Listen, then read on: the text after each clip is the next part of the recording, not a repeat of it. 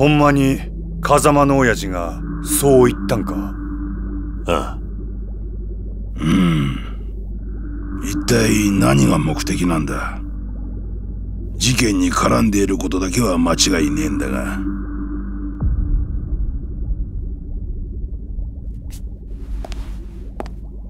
どうした？まだ痛むのか？いえ。兄貴、俺には何が何だかわからなくなってます。あのヒゲの男、どうして俺を助けてくれたんでしょうか？親父を撃ったやつなのに、どうして俺を。力也、お前は一旦沖縄に帰れ。え？俺はこっちでまだやることがある。だがお前には今やるべきことがなくなったはずだ。でも。いいから言うことを聞いてくれ。今はまだあの絵の男が俺たちの敵なのか味方なのかわからない。今は沖縄に帰って崎や朝顔の連中の面倒を見てやってほしい。わかったか？はい。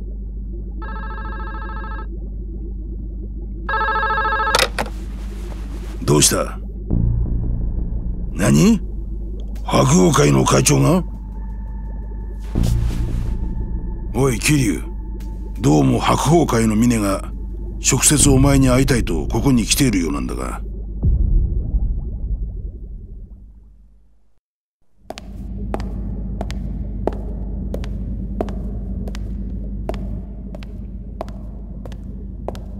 まさかカムロ町の地下にこんな場所があったなんて驚きです。それで俺に話とは？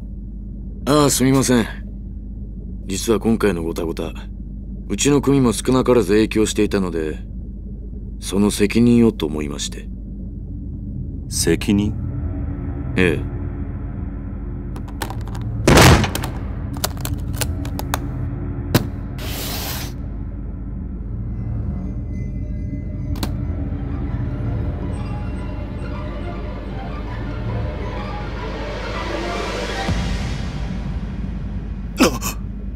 噛んだ。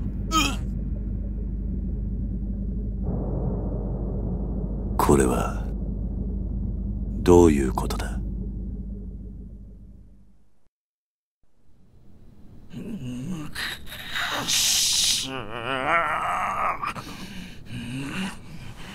くそ、桐生の野郎、絶対許されへん。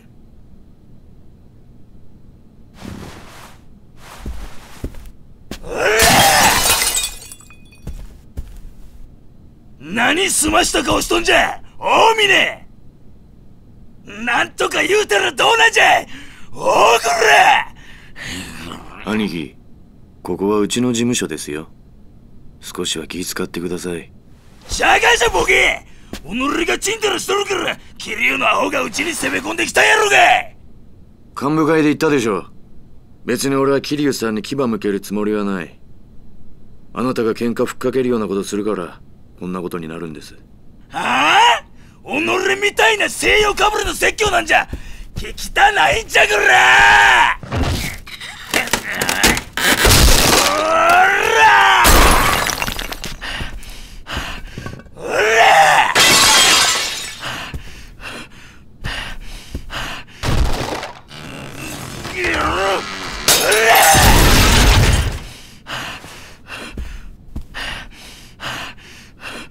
おい峰、己んとこの兵隊と金うちに回せや。それで俺が桐生の首取ったら、そうなったら俺が7代目や。お前も若頭ぐらいにしたら。本当に状況の見えない人だ。なんやと、もっぺん言うてみやこら。あなたが今壊したコレクション、全部で10億は下りませんよ。それがどないした。己は金だけは腐るほど持っとるやろが。金の問題じゃない。その価値がわからないことが問題なんですよ。なんやと？成り上がりの分際で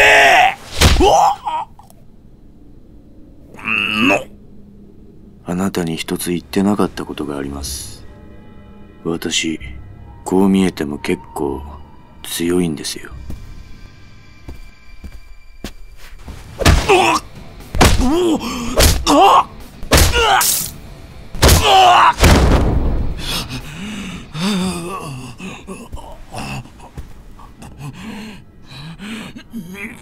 みねえ。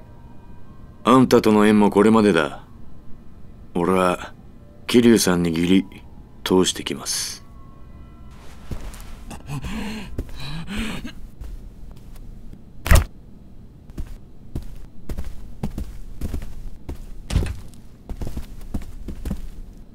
ここで殺すな。これ以上部屋を汚したくない。はい。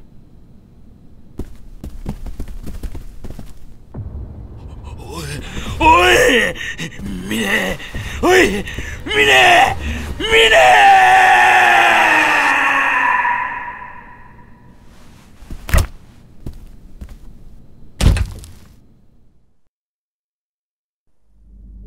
神田のような男、必要以上に大きくしてしまったのは私です。手洗い方法を取りましたが、錦山組の一件、これでけじめとさせてください。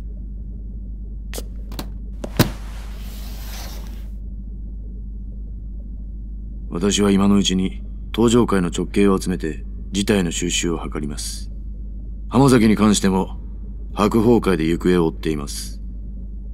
まあ探したところで見つからないでしょうけど。奴の行き先に心当たりでもあるのか？ええ、おそらく日本にはいないでしょうね。どういうことだ？ジャカ日本支部の総統だったラウ・カーロンが死んだ。当然中国のジャカ本部は黙っちゃいません。ラウと共に行動していた浜崎は彼らの手によって拘束されているに違いありません。浜崎以外の組員は横浜港から死体で上がったという話ですしね。ジャカが。どちらにしても白鵬会が手を出すまでもなく浜崎組は消滅するでしょう。私としては中国と戦争にならないようジャカ本部と早々に手打ちするつもりです。そうか。桐生さんは崩壊しかけた登場会にとって今一番必要な人です。くれぐれもお体にお気をつけて。それでは。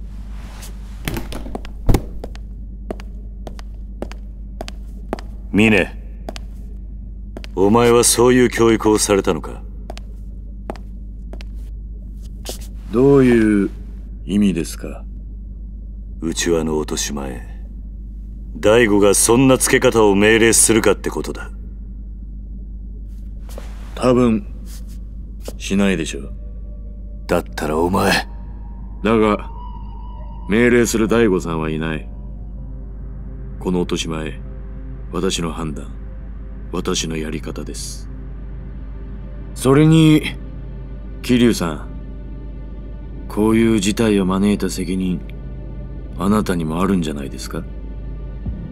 大悟さんに以前聞きましたよ。沖縄で養護施設を営んでらっしゃるんですって。のんきな人だ。自分が背負った立場が分かってない。ボランティアでもされている気分なんでしょうね。意味のないことを。偽善だ。何？とにかく私は私の判断でドライに行動します。やり方はどうであれ、私は大悟さんの意思を継いでいるつもりですよ。ミネ、お前。つまり私の行動の全ては登場界の未来のためにあるということです。大悟さんもそれで納得するはずです。そのためには阻害するものは全て排除します。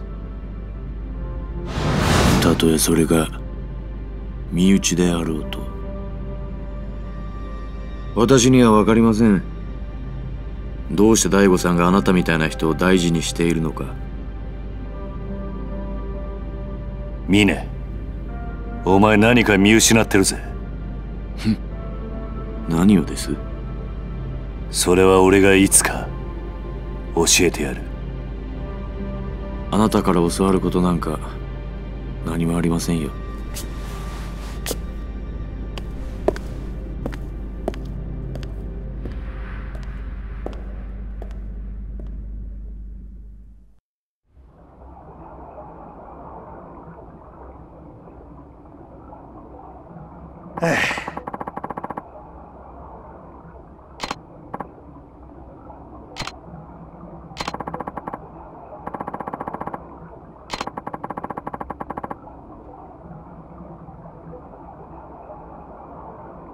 いや、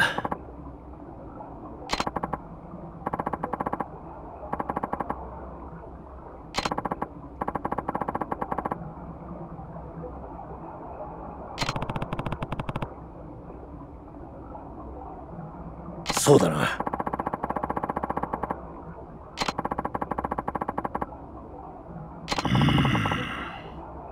桐生、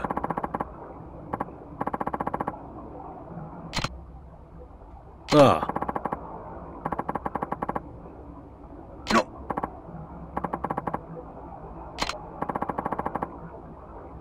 ああ。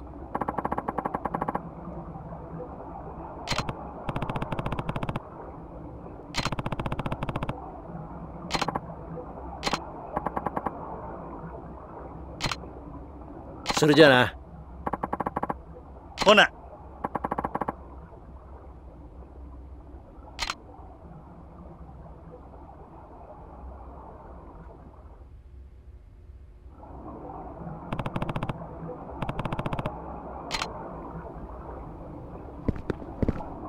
桐生、そうだな。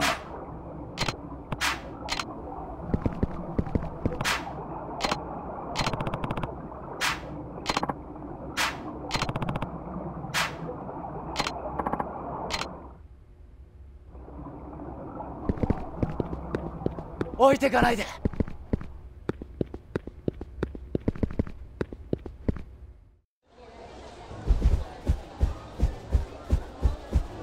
兄貴、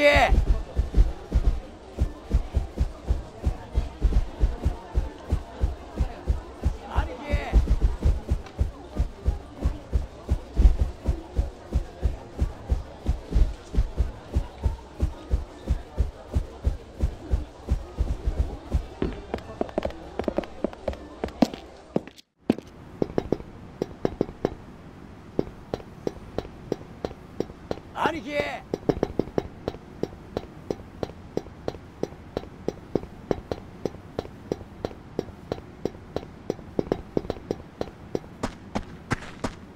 兄貴、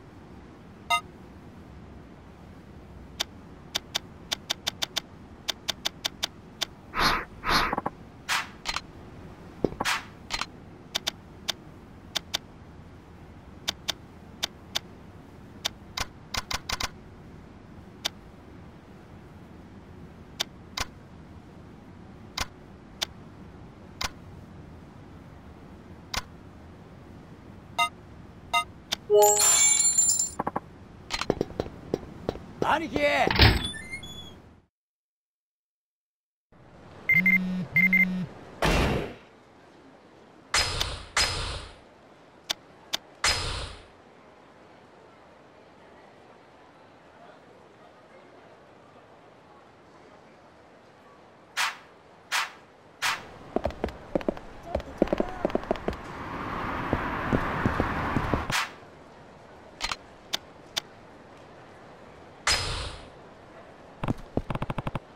兄貴。え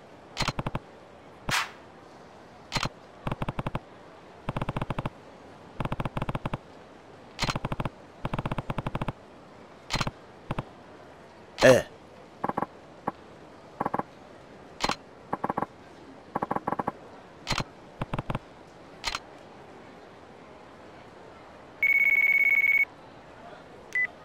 桐生一馬だな。そうだ。あんたは防衛大臣のタミヤだ。タミヤだと？俺が沖縄の件で堂島大吾と関わりがあったということは知っているな。ああ。1年前にあんたの秘書の東馬から聞いている。そうか。だが堂島大吾が倒れた後、東上会内部にいる鈴木とつながっていた勢力が再び動き出してしまった。それで俺は急いで BMD 基地拡大法案を通さなければならなくなった。どういうことだ？あんたが法案を通そうとしたからリゾート開発が再開したんじゃないのか？想定外の敵が仕掛けてきやがったんだよ。それで俺も動かざるを得なくなったんだ。それで一体俺に何の用なんだ？あんたに頼みたいことがある。リゾート開発を再び止めるということか？そうではない。だが結果的にはそうなる。何を言ってるんだ？リゾートと基地拡大はワンセットなんだろう。リゾートがなくなればあんたの法案も通らないぞ。ことはそんなに単純じゃないんだ。とにかくあんたがまだリゾートの土地買収を止めたいと思っているなら議事堂まで来てくれ。議事堂だと？いや、ミレニアムタワー前に迎えをやるから、その車に乗って俺のところまで来てくれ。いいだろう。俺もいろいろなことをはっきりさせたい。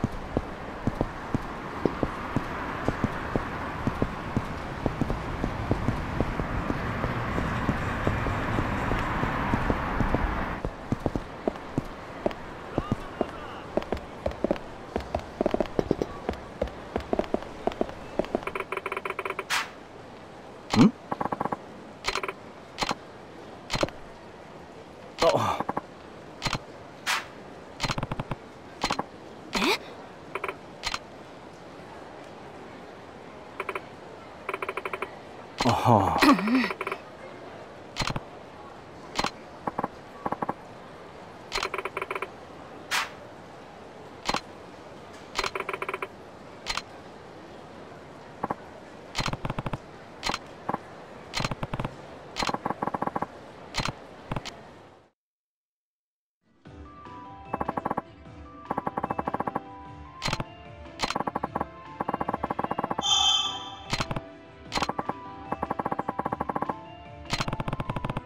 はい。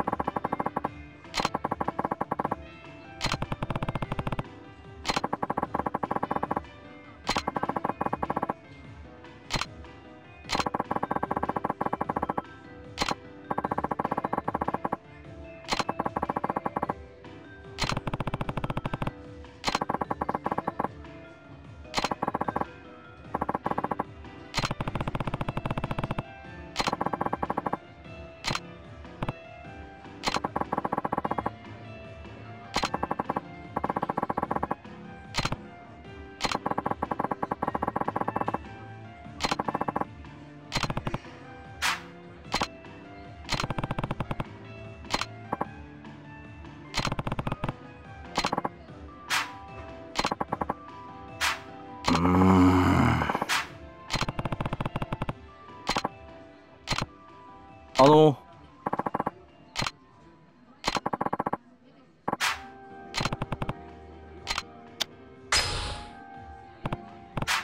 ありがとうございます。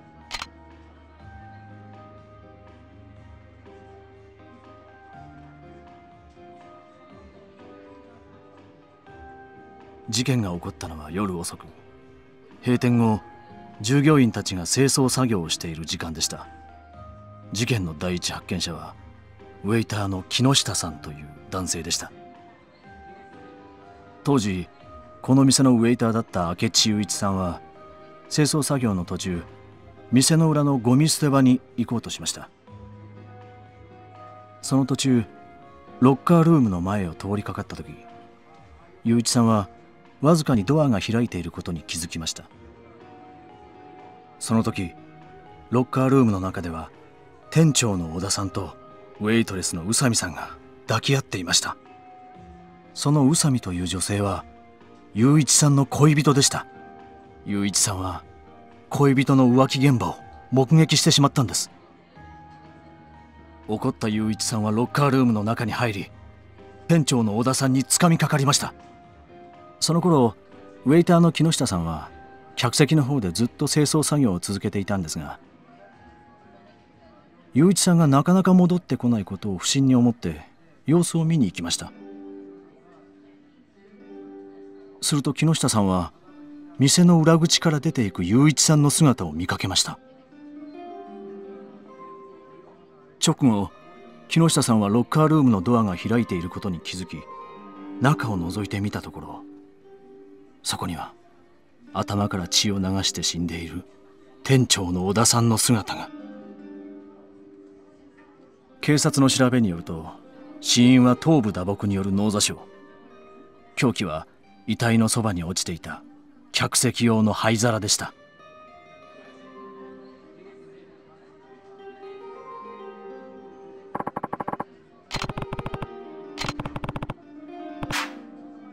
はい。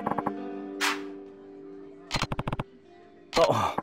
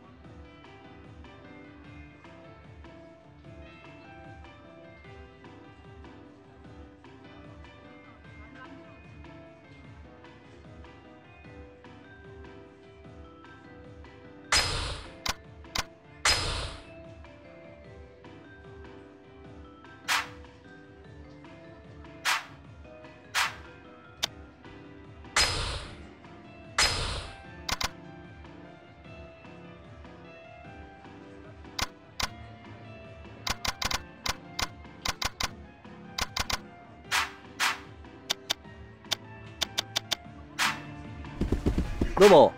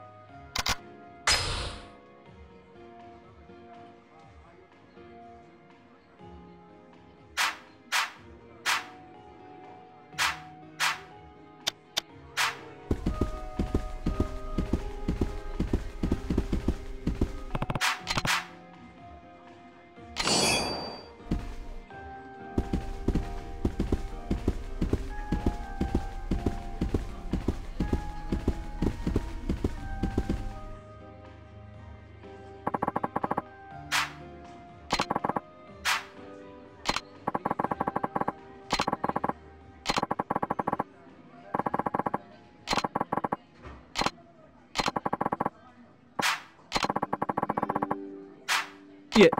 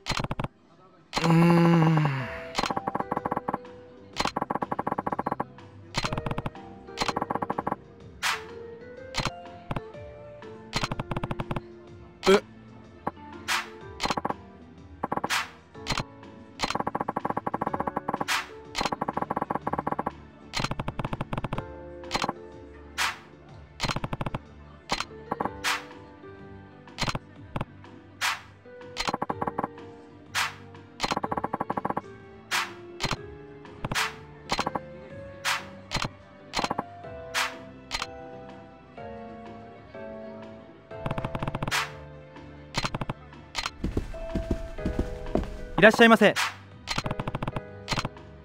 ありがとうございました。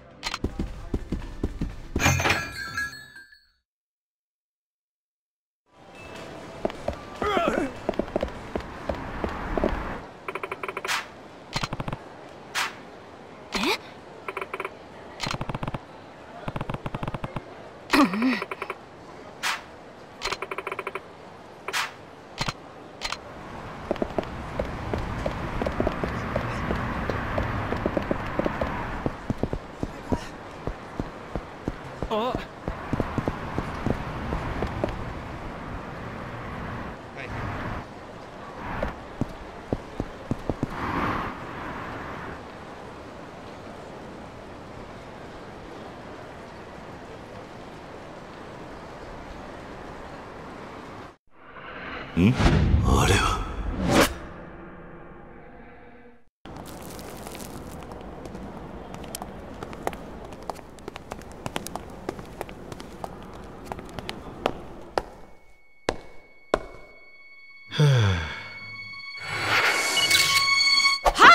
よろしくお願いします。お願いします。はっ。どうぞ。はい、お願いします。あれ。えい。何？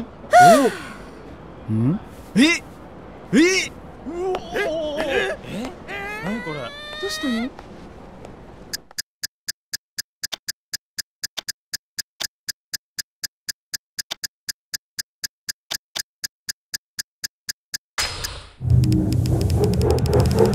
典型が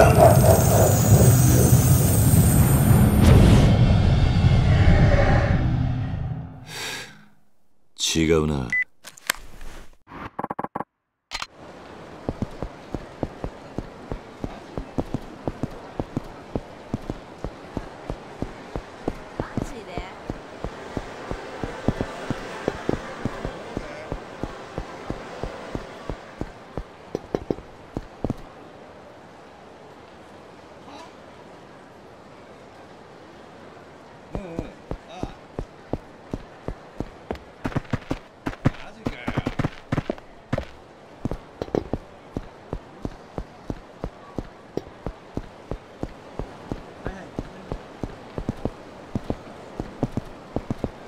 桐生。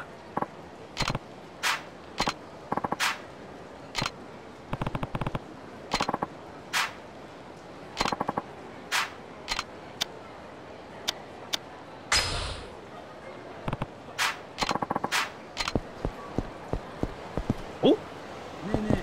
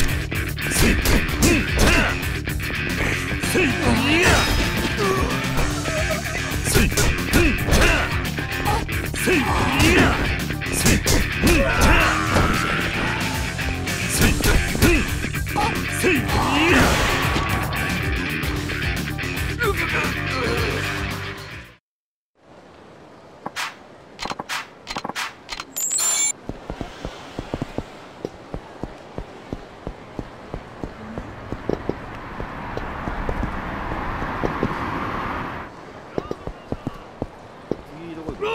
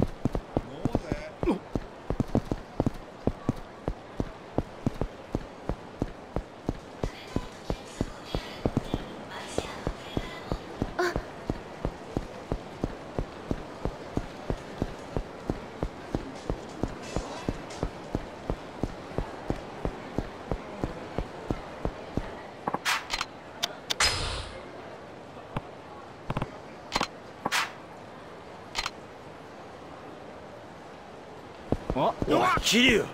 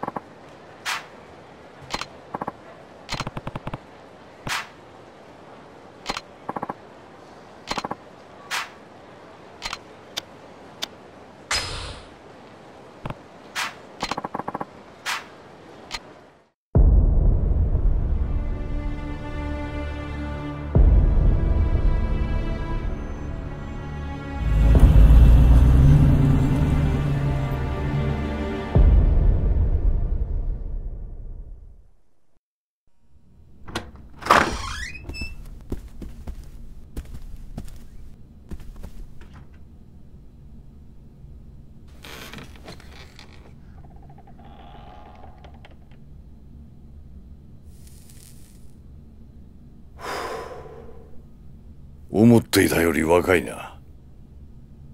そっちは？京浜新聞社の伊達だ。鈴木と東上会の癒着を追っていた。あの有名な元刑事の分野か。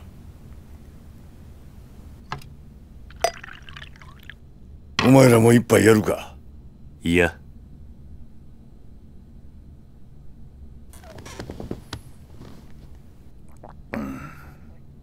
お前、沖縄の例のリゾート予定地で養護施設をやってるんだってな。ああ。それが原因で堂島大吾も土地買収の話を断ったそうじゃないか。何が言いたい？お前とこの民谷隆三、互いに利害が一致してるってことだ。どういうことだ？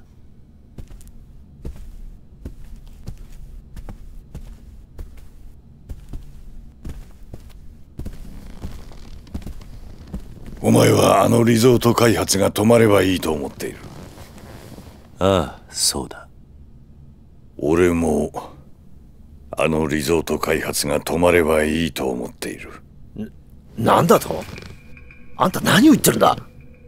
あのリゾートがなければあんたは基地拡大法案を通せないんじゃないのか？そうだな。だがそれはもういいんだ。もういい？なぜ？簡単だ。あの法案、俺は初めから通す気がなかったからだ。なんだと？聞かせてくれ。沖縄の基地拡大とリゾート開発、その全てについて。俺もお前たちに頼みたいことがある。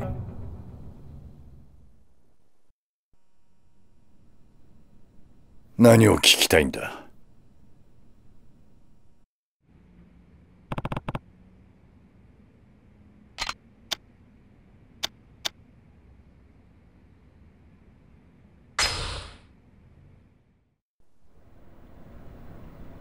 あんたの頼みたいことってのは何なんだ？二人の男を救ってやってほしい。誰なんだそいつらは？一人は俺の秘書だった男、トーマ。秘書だったってなんで過去形なんだ？トーマは2週間前勝手に俺の秘書を辞めたよ。どうしてだ？トーマは俺の基地拡大法案の裏にある本当の狙いを知ってしまった。だからリゾート開発計画を動かせる男にすり寄った。それは誰だ？極道だよ。何？東上会直系白鵬会会長峰義孝だ。峰が？おい、それはどういうことなんだ？こうなった以上、トーマから峰に秘密が漏れる危険が高い。その前にあいつはトーマの口を封じようと動くはずだ。あいつ？それがあんたの言うもう一人の男か？そうだ。そうならないようあんたに止めてほしいんだ。その男とは？風間ジョージだ。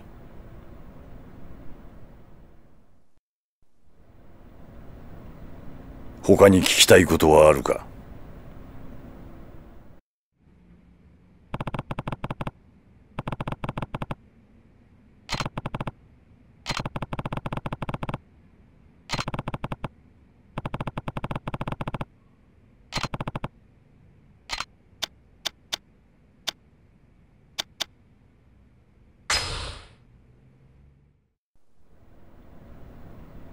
トーマが基地拡大法案を通過させるためにリゾート開発の土地買収を頼んだ先があの峰だというのか？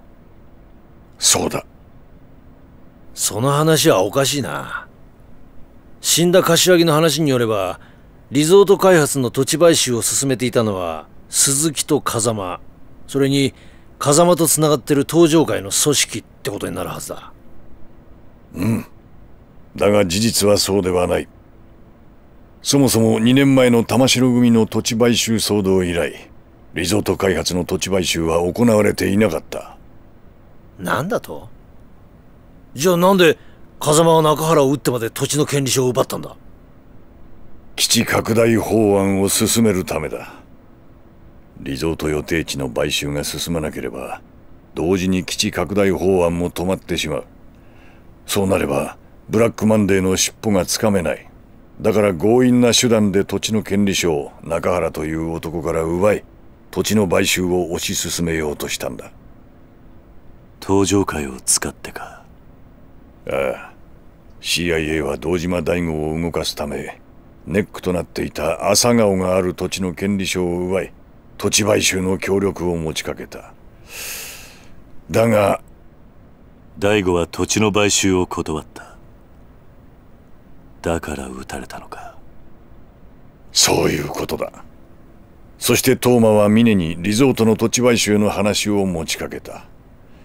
東馬はリゾートの利権その全てを峰に渡すという条件で協力するよう求めたんだろう。利権の全てを渡すだと？そんなことして東馬に何のメリットがあるんだ？東馬という名前から奴が沖縄の人間だということは知ってるな。ああ、1年前直接本人から聞いた。今から3年前、東馬は沖縄の発展を夢見て政治の世界へと足を踏み入れた。そこで東馬は沖縄の米軍基地拡大とリゾート計画のことを知り、沖縄のためになるならと喜んで働いた。あいつは沖縄を豊かにしたいと話していた。東馬の目的は最初から沖縄の発展しかない。あいつは1年前にリゾートの土地買収とヤクザがつながってることが発覚しそうになった時にも、基地拡大まで共倒れにならないよう俺を登場界の堂島に引き合わせ丸く収めさせた。だがあいつは初めから基地拡大のことはどうでもよくて、リゾート開発計画のことしか頭になかったんだ。じゃあ東馬は堂島大吾とあんたを引き合わせた時に登場界の連中峰とも知り合ったというのか？だが奴は1年経って法案がフェイクであることを知ってしまった。だから強硬に土地買収を進められる力を求めて白鵬会にすり寄っていった。東馬と峰は互いの利害が一致して手を組んだんだ。なるほどな。だがあれだけ六代目に忠実だった峰が登場界を裏切ろうとしていたとはな。峰という男はよくわからん。今回の一連の騒動で登場界の事実上のトップはあの男のはずだ。黙っていればより上のポストが約束されているのに何を考えているのか。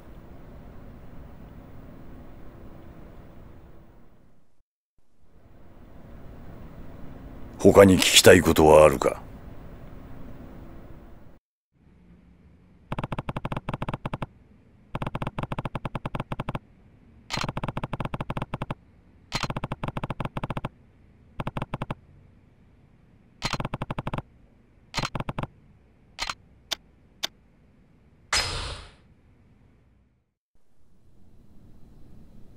大吾を撃った犯人を知らないか？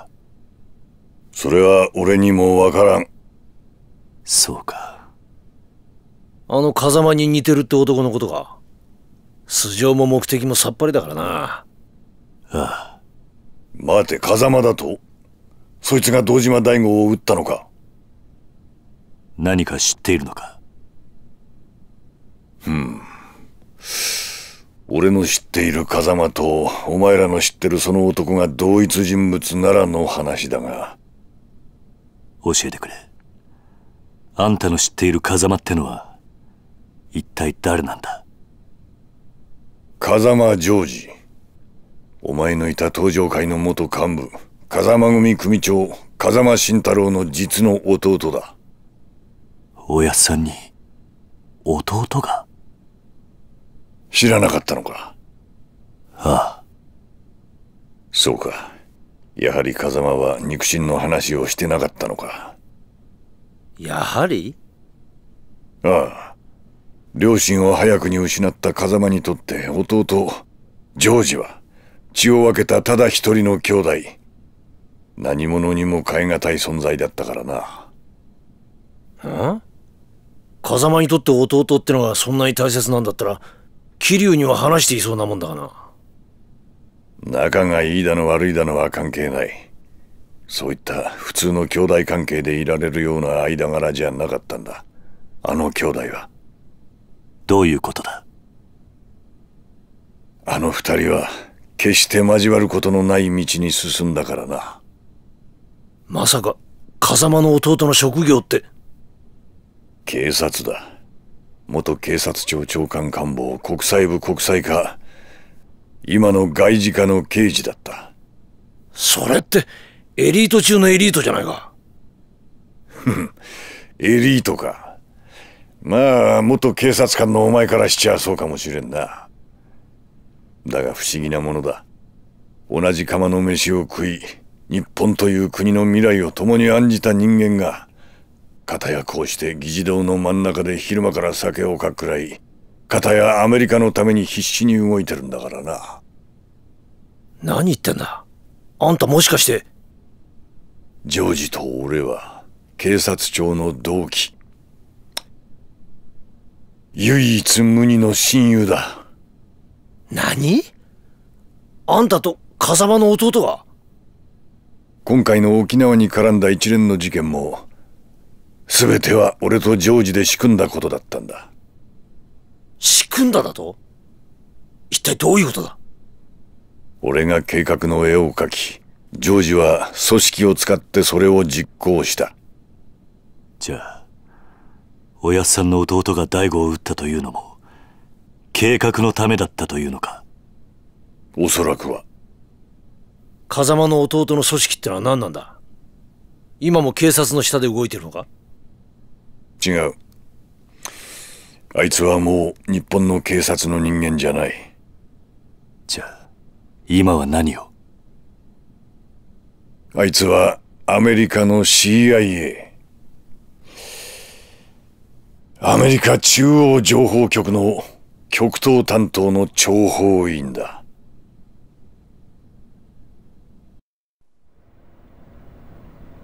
他に聞きたいことはあるか？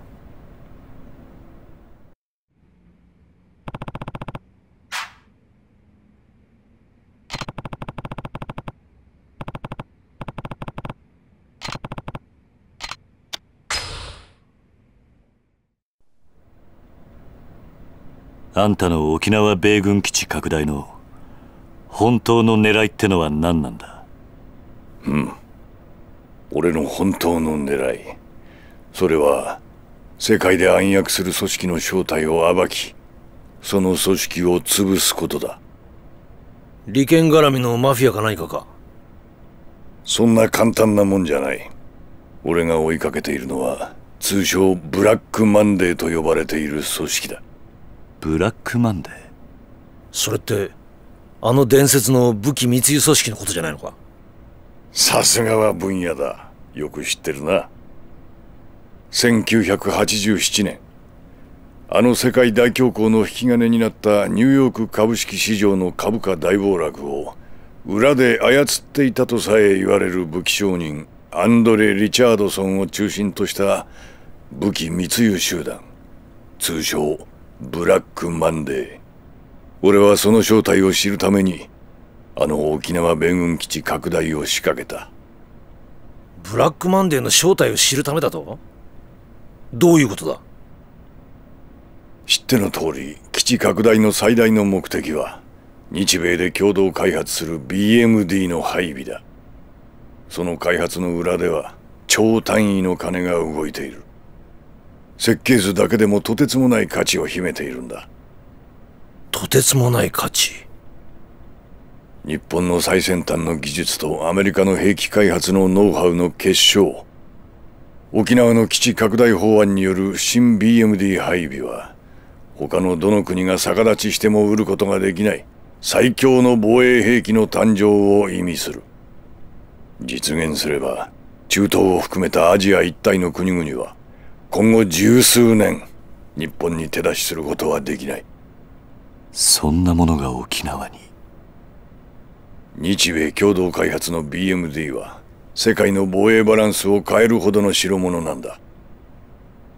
と一応世界的にはそういうことになっている。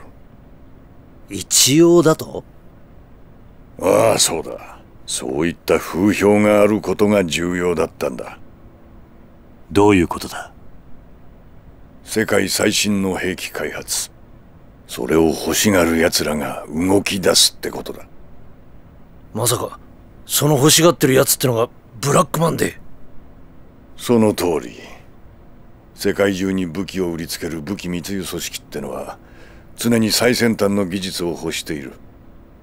もしその技術が日米以外の国に流れたら世界の防衛バランスを崩壊させるほどの技術。奴らが指を加えたまま見ているはずがない。新 BMD はブラックマンデーをおびき出すための餌ってことか？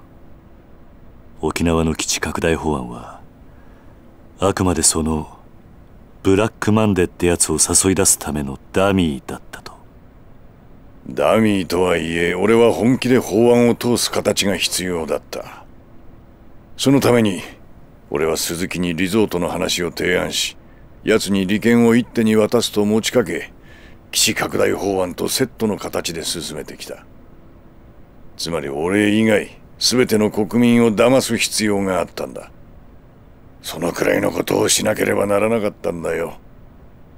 だがあんたはもう法案を通す気がないと言ったな。それはつまり。ああ、ようやくブラックマンデーの尻尾をつかむことができたというわけだ。じゃああんたの目的は花から鈴木との総裁選にはなかったってことか？そんなものは小っぱの政治家気取りが欲しがるもんだ。俺には全く興味がない。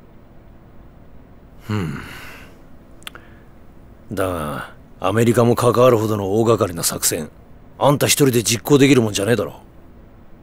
その通りだ。それについても話しておかなければならんな。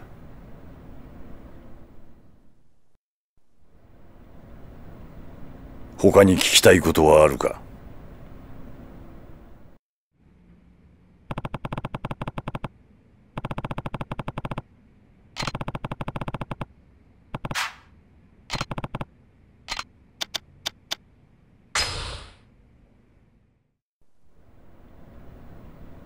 風間のおやっさんの実の弟。その男が CIA の諜報員として日本で活動していると。例の武器密輸組織 CIA はあれを追いかけている。俺はジョージと協力してブラックマンデーの尻尾を掴んで潰そうとしているんだ。じゃあ風間の弟は日本の警察を辞め CIA に入り、今はアメリカのために活動していると。ああ。だがそんな奴がどうして次々と謎の発砲を繰り返すようなことしたんだ？やはり大悟や中原といった人間を撃ったのはおやっさんの弟なのか？わからん。だがその可能性が高い。なぜそんなことを？今回の一件 CIA の諜報員への命令は1、沖縄をめぐる基地拡大法案に絡んだブラックマンデーの動向を探ること。2、そのために障害となる対象はそのことごとくを排除すること。排除だ？その任務のために土地買収を断った人間を撃ったと。ああ。だが CIA の諜報員はジョージだけじゃない。すでにお前も何度か命を狙われているはずだ。まさかあの黒スーツの男たち？そう。お前を襲った外国人は皆 CIA が手を回した諜報員だ。お前は沖縄のリゾート開発を中止させようと動いていたからな。それじゃもしかして柏木を撃ったのも CIA だ。おやっさんの弟はどうして日本人なのにそこまでして。ジョージにとって CIA は己の生きてきた人生の全てだ。全て？お前らに話してもわかるまいが、今から30年前、日本という保守的な国家で警察官の肉親に極道関係者がいるとなれば、それだけで迫害を受ける時代だった。ジョージは実の兄が極道、しかも東上会という大組織の顔役であることが原因で、自分の正義を貫くことすらできず警察を去った。そんなジョージに手を差し伸べたのがアメリカという国だった。能力があれば国籍や人種を問わない自由の国で、ジョージは新たな人生を手に入れたんだ。だからCIA のためならばどんなことでもやると。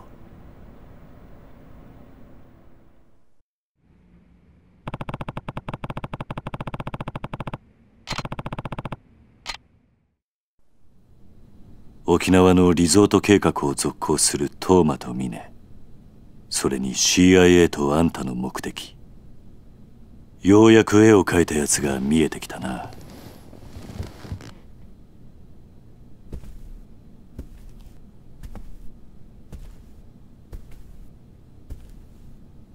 ジョージを止めてくれ。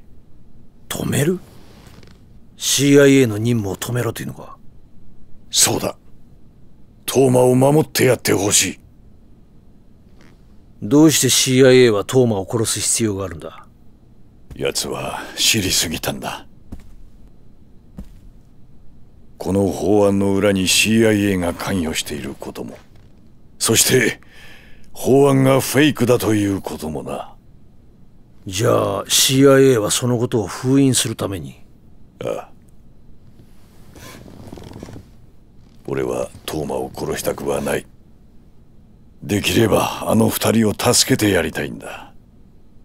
でもトーマはあんたの計画を邪魔した男だろう。どうして今になってかばうようなこと？強い信念を持った人間はいずれ大きな志を抱く。そしてそれを実現する。俺の恩師が教えてくれたことだ。トーマは純粋でまっすぐだ。あれはいずれ良い政治家になる。でもそれだけで。それだけじゃねえんだよ、伊達さん。ん？このおっさん、食えないやつだが自分の部下を見殺しにできない古いタイプの人間のようだ。そうなんだろ？わかった。今トーマを止めれば土地買収も終わる。おやっさんの弟には返さなきゃならない借りもあるからな。やってくれるか？あんたのためじゃない。俺はただ朝顔を失いたくないだけだ。いいだろう。じゃあお前がトーマをジョージから守ってくれたら、沖縄のリゾート開発は俺の手で完全に止める。約束しよう。トーマは今どこに？沖縄だ。地元の県議会の議員との会合に向かってるはずだ。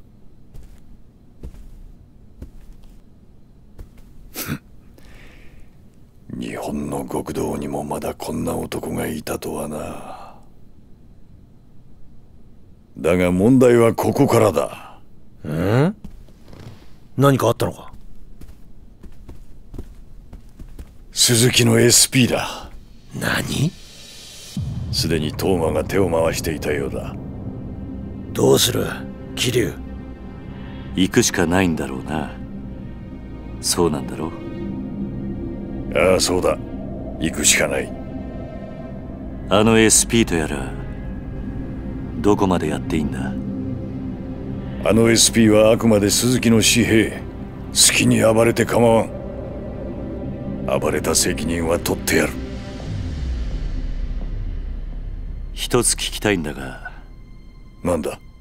あんた興味ないって言っていたが、政治家ってのは皆総理大臣になりたいもんなんじゃないのか？じゃあ逆に聞くが、組長ってのはなりたいと言ってなるものなのか？トップとは何かを成し、それを積み重ねてきた人間がいつの間にか勝手になってるものだろう。違うか？確かにな。よし、行くか。ああ。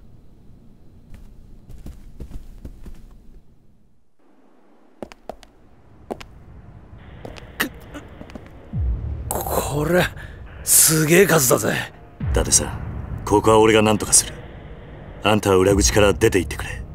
なんだと？あんたは記者だ。名刺を見せれば裏から出られるはずだ。だがそれじゃ、もし俺が捕まったら真島の兄さんにあんたから今聞いたことを伝えてくれ。桐生、頼んだぞ。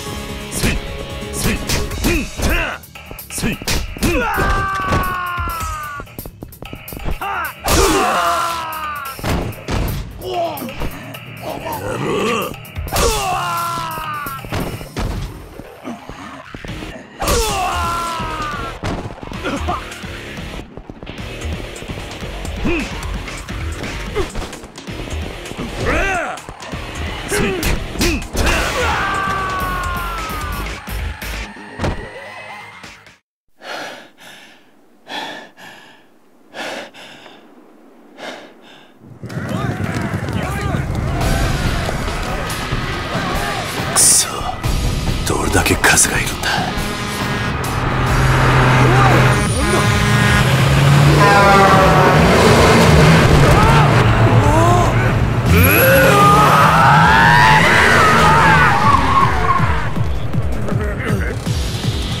ケリュウちゃん、どこや？ここだ。おお、よかった。てっきり引き殺してしもうたかと思ったわ。ええから早よ乗れ。ああ。